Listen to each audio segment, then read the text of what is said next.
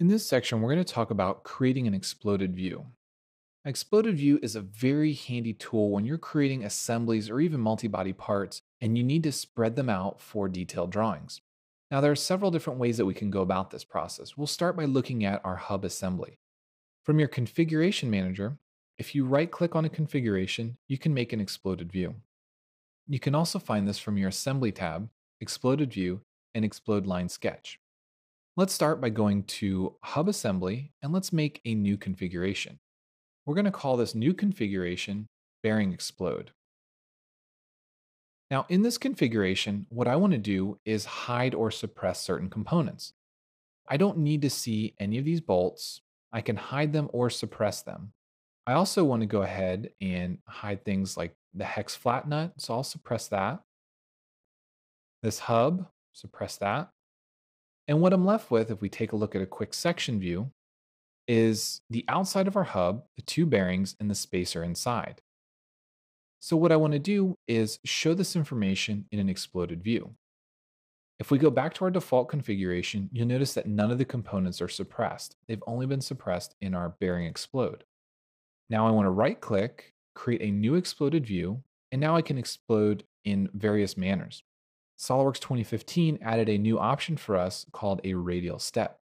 Let's take a look at Regular Step. The first thing I want to do is take this bearing and pull it outward. Now you'll notice that I created Explode Step 1 and it shows the component. If I ever want to go back and edit it, I can simply right-click and edit or select it and manually move it. Now once the Explode Step is created, that amount is located down here. I also want to take a look at exploding multiple components. Let's go ahead and drag our spacer out, and let's drag the bearing out. So now what we can do is select a view, for instance an ISO, and make sure that everything is in line.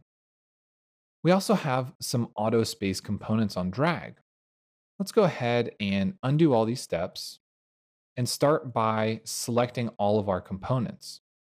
So I'm going to select the two bearings as well as the spacer, and take a look at auto space components on drag.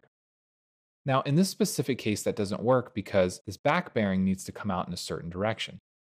But note that we have control over how far the components are spaced from each other and how far we drag them out individually.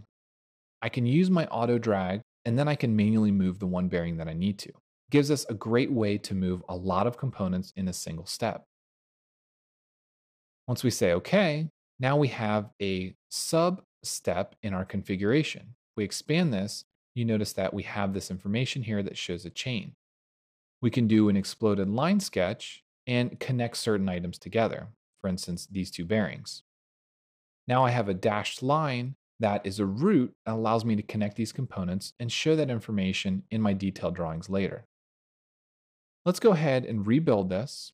Right-click on the explode view and notice that I have an animate collapse option.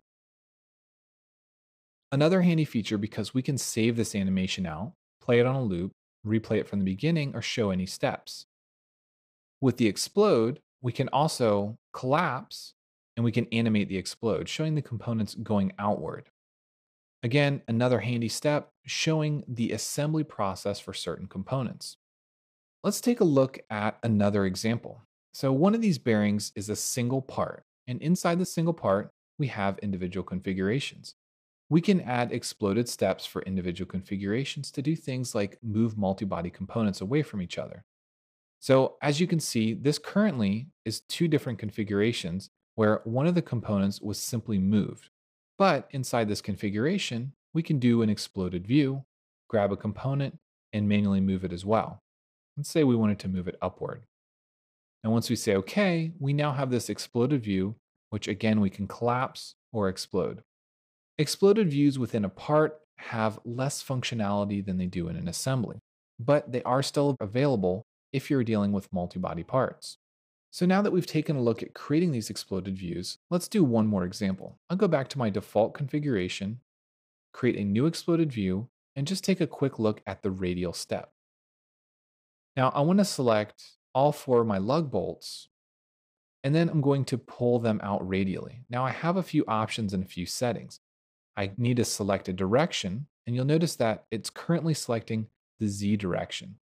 If I select a component such as this round edge, I can go ahead and pull all of these out in a single direction. Let's go ahead and pull them out. Even though it doesn't apply to this example, you'll notice that I can pull those bolts out in a radial direction. Very handy when you're dealing with revolved parts that have radial components, makes it a lot easier to pull this out than it did in the past. Again, this doesn't really apply to our specific example, but I wanted to show you the tool because it applies to a lot of revolved parts.